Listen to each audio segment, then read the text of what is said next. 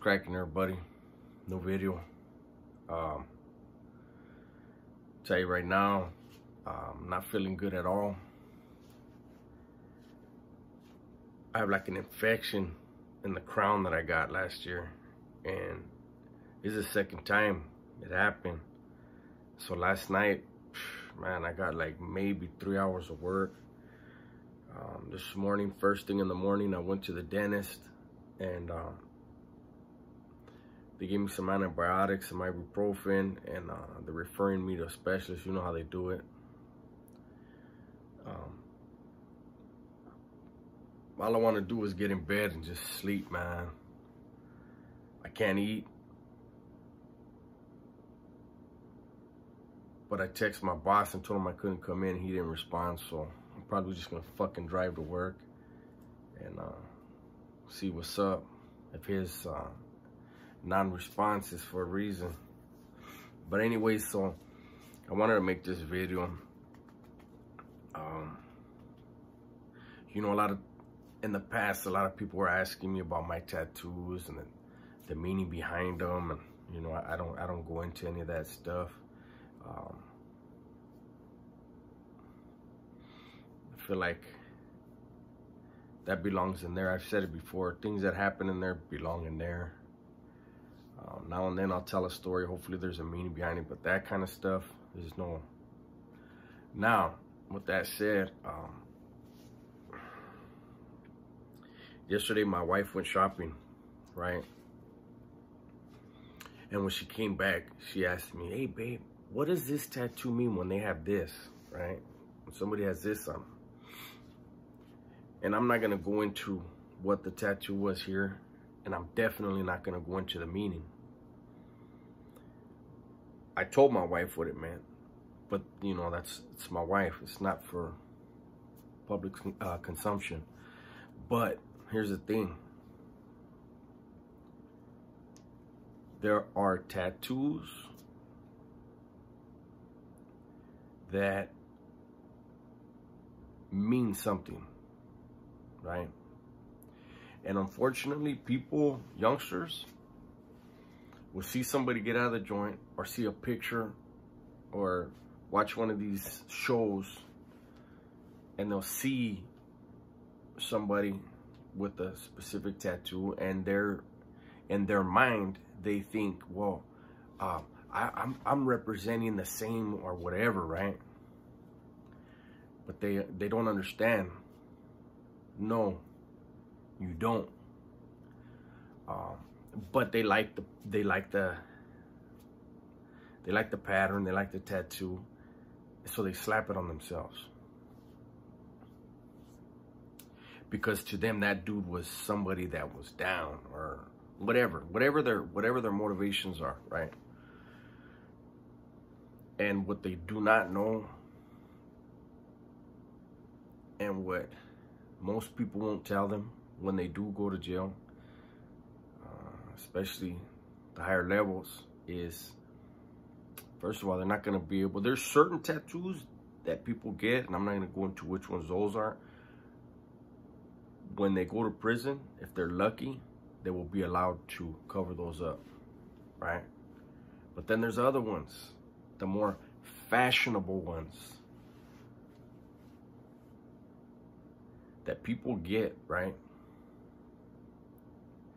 And they don't understand that when they hit a yard and somebody sees that, they're gonna know, especially if it's a youngster just coming in, he hasn't earned it, but he's gonna have to. There's certain tattoos where, you know, you put them on you, you are obligated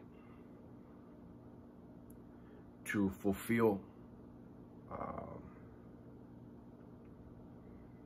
a lot of duties that come with those tattoos. And my wife, the reason why I made this video is because my wife was like, "Babe, at Walmart, there was this kid, he was probably like 15 or 16, and he had this tattoo." And she told me what it was. I was just like, wow. I'm sure he feels like it's cool now. But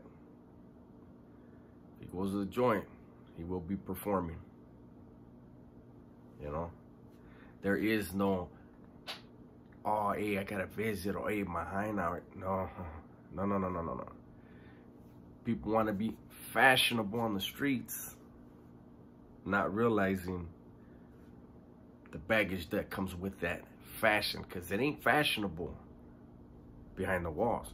You know, you might think it looks cool out here and it's impressive to somebody out here that doesn't know any better. But when you get in there, people see certain tattoos. Okay. And this is with all the Raza factions. There's certain tattoos. You got that? Okay.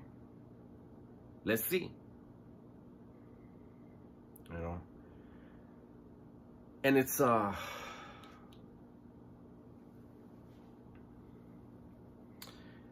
it's a damn shame, because like I said, they won't always be told. You know, you put something on you that doesn't belong to you. And we're gonna go ahead and you're gonna have to earn that repeatedly. You know, and that's when you have those situations where you have guys where, you know, they come in with the 8-year term, 9-year term, maybe they get off a couple times in a lower level, wind up in the shoe, get out into a shoe kick out yard, and that's where it happens, you know.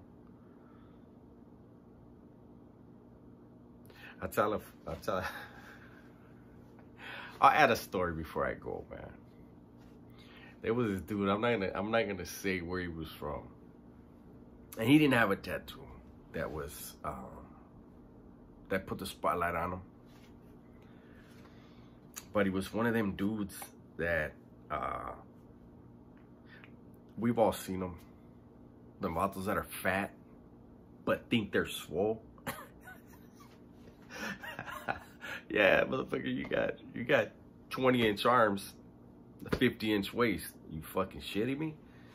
But yeah, this is one of those guys. He was fat, you know, had like a 8 hot dog pack on the back of his neck. You know what I'm saying? And he just got there, right? This is when I first started my time. And he's walking the yard, and he's and the thing was, I'm not gonna say where he's from, but his fucking nickname was Hitman.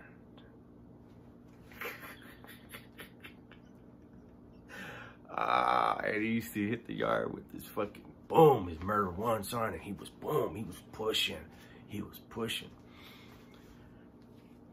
But, you know, like a lot of us that had that YA head start, we're very perceptive. We're watching how other people react to people.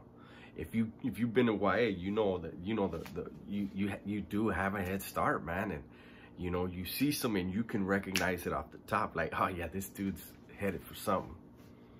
And so you watch the older heads, the ones would say so, right? And you watch them. And I remember there was this older homie.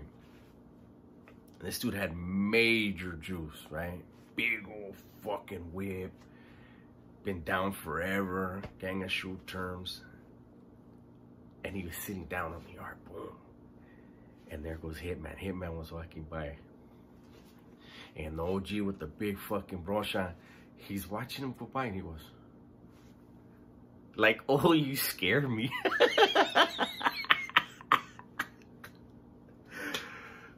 But I say maybe a week went by, and I think they let that long go by to see if one of his homeboys would just give him some advice, some helpful advice. But I think the way he was conducting himself, his own homeboys were like, yeah, let him learn. So he got approached, right? Hey, let me holler at you real quick. And I was at the table that they called him to. Hey, let me holler at you. And he comes up, boom, you know, chili dogs in the back of her neck, and he fucking strolls over there, choloed out the game. And he goes over and he's like, what's up, homies? And, you know, fellas are like, hey, are you somebody around here or something? Who are you? Do we need to know, like, are you somebody? Like, we weren't made aware of it? And you see his eyes like, oh shit. And he's like, oh nah. And they're like, no, because you walk around here like you own this. And if you do, let us know about that. And oh, my boss is texting me. Ciao. But anyways, back to the story. And when they asked him, what do they call you, homie? And when he said hitman, like, I know they wanted to die, but this is a point. This is that we're being, you know, kind to this dude.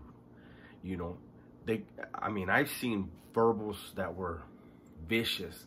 And this one was basically letting him know, you look stupid, you ain't hard, but if you want to be, there's work for you right now. You know, and they should have changed his name on the spot. He should have told everybody after that, hey, what's up, homie? My name is Silent, because I don't want to talk at all around here.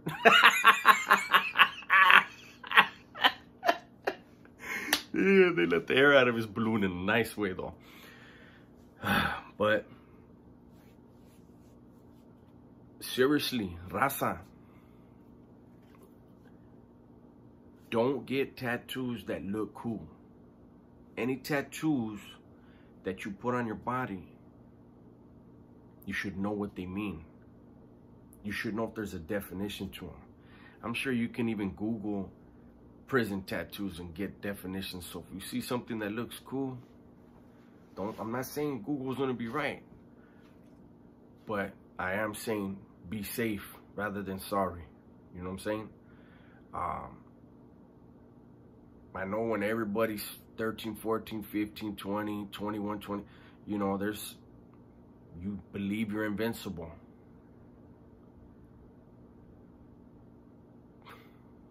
But none of us are, you know. So I just wanted to put this video out real quick and just remind guys, man, tattoos that are fashionable are not fashionable behind the wall. So with that, I'm out, man. Take care. Be cool.